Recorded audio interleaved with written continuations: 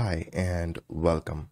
In this video we are going to see how you can install the latest version of KEPServerEX version 6. Okay, here I have downloaded the latest version. Now we are going to see how to install this. So first of all, we will double click on it to start the installation.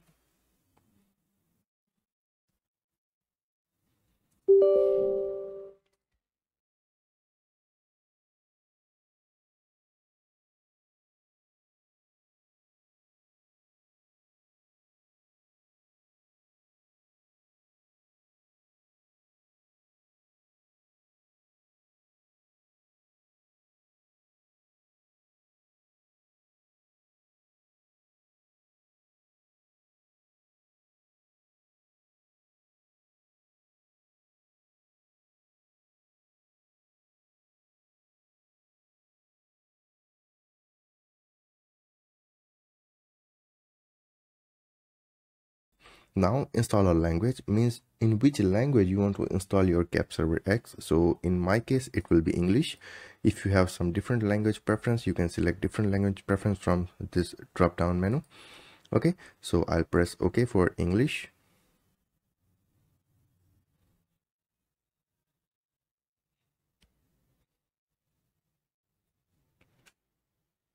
Okay, so this is the setup wizard to install the KEPServerEX6. Now we will press next. After that we have to accept the license agreement, so we will again press on accept and then we will press next. After that, destination folder. So destination folder is a folder where your KEP server is going to install. Okay, so if you want to change the location, then you can change by clicking on browse. Otherwise you can leave it as it is and then you can press next. So I don't want to change the installation location, so I'll just press next. After that, application data folder. So application data folder is the location where your all the project is going to save. So if you want to change this location, then you can change by clicking on browse. Okay, but I don't want to change this too, so I'll press next. And then if you want a desktop shortcut, then you can tick this checkbox that configure desktop shortcut, and then you have to press next. Now, which type of installation do you want? You want a typical installation, custom installation, or some other type of installation? But if you want to try and test all the drivers of KEPServerEX and all the plugins of KEPServerEX, then you have to choose typical installation and then you have to press next. Okay, now which features you want, you have to select all your features from here. Okay, so it is up to you that you want opc.net, then you can choose it here. Which plugins you want, so you can choose your plugins from here. Okay, so it's up to you which features you want.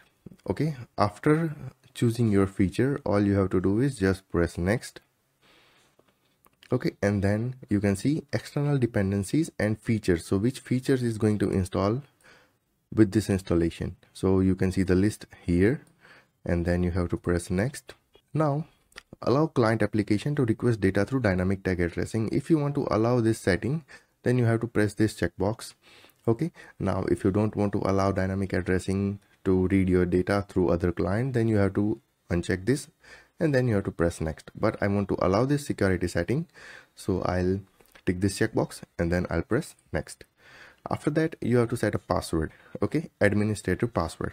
Now if you don't want to set for now, then you have to do skip setting a password at this time. Okay, so you can set it later. Now you have to press next and then you can see ready to install KEPServerEX6. Okay, so now your KEP server is ready to install. So all you have to press is install and it is start installing in your system.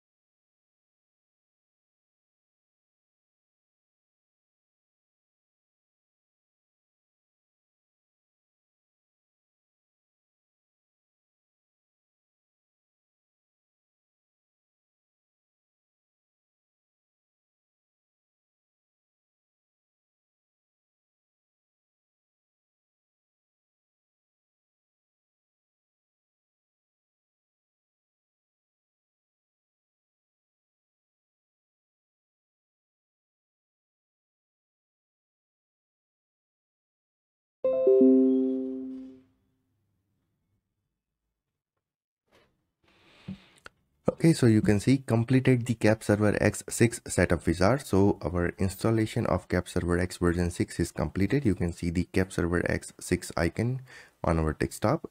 Now we have to press on finish to complete the installation, and you can see KEPServerEX version 6. And if you open the start menu and you can scroll down, and also you can see the folder here, KEPware, KEPServerEX6 administrative tool, and KEPServerEX configuration tool. Okay, so KEPServer is successfully installed in our system. Now, if you have any doubt or any question related to installation of this KEPServerEX, you can comment me, or you can directly text me on the Telegram, or you can always send a mail to us. We will respond you as soon as possible. Okay, so we will meet you in the next video. Till then, take care, goodbye, and thank you.